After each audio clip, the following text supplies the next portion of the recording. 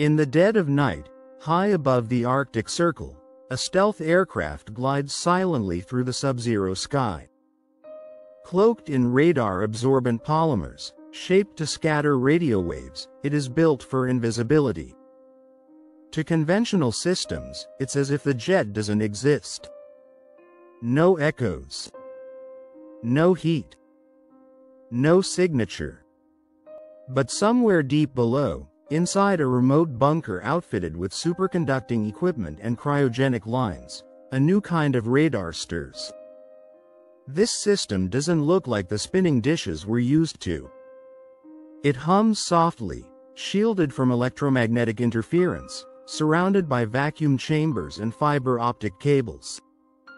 At its core is something far stranger than steel and circuitry: pairs of entangled photons, born from a process called spontaneous parametric down conversion. This is quantum radar. And for the first time, the aircraft above has left a trace.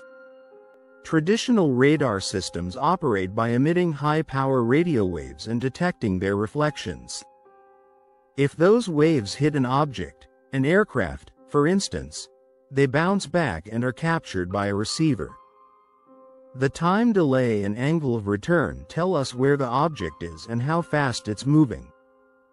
But stealth aircraft are engineered to absorb or deflect these waves, sending little to nothing back.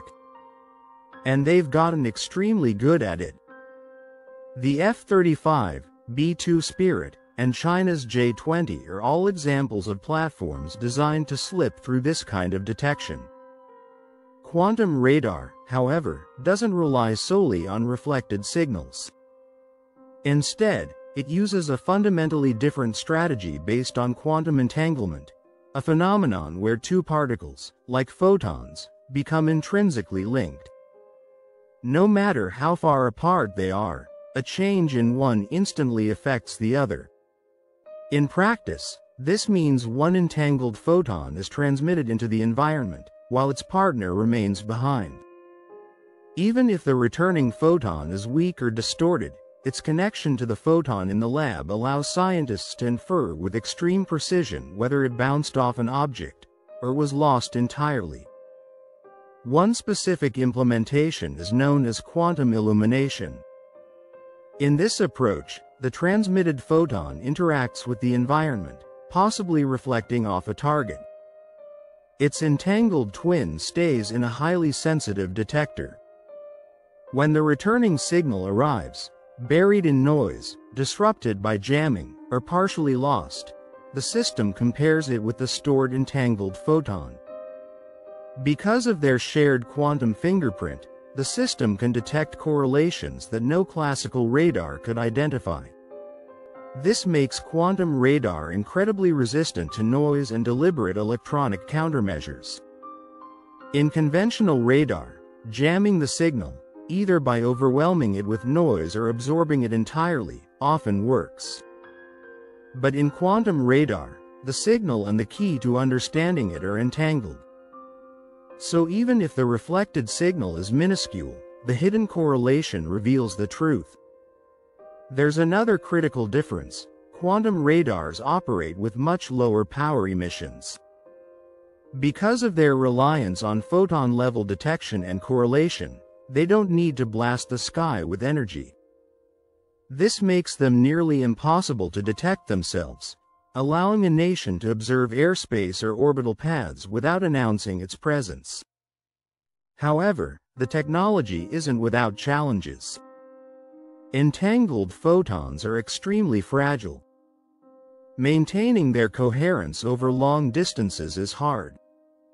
Any interaction with the environment, air molecules, heat, even light, can destroy the entanglement. This is why quantum radar systems require cryogenic cooling, often operating near absolute zero using superconducting nanowire single-photon detectors. These detectors are sensitive enough to identify a single returning photon and still recognize its quantum signature. But they require pristine conditions: shielded enclosures, temperature stabilization, and ultra-low noise electronics.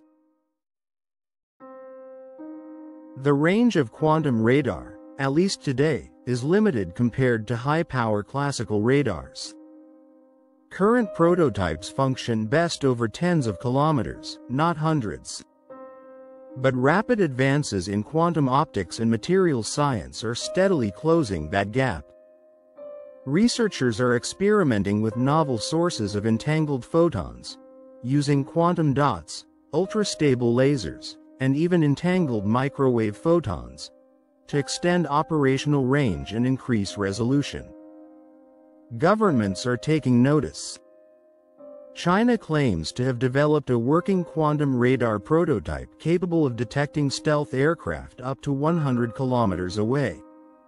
Canada, through its Quantum Technology Advancement Program, is investing in field-deployable models tailored for Arctic conditions. NATO and the European Union have classified quantum sensing as a strategic defense priority. The race is no longer about just building stealth, it's about who can see through it. And the implications are seismic. Quantum radar may force the world to rethink modern air defense. Hypersonic missiles, which travel too fast for current radar systems to track with high precision, could become visible. Satellites in low Earth orbit, long thought immune to ground-based surveillance once cloaked, may now leave detectable quantum trails. Even underwater detection, traditionally the realm of sonar, could be revolutionized through quantum acoustic sensing, built on similar principles. We're entering an age where the boundaries between physics and defense blur. Where the limits of observation are no longer set by power or frequency, but by the deepest laws of reality. If you're fascinated by how quantum mechanics is quietly transforming the battlefield and reshaping global surveillance, now is the time to dive deeper. Tap that like button, and subscribe for more science-backed stories on the technologies shaping tomorrow's world.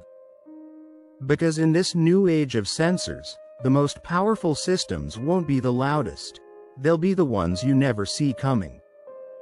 And with quantum radar, the invisible is finally becoming visible.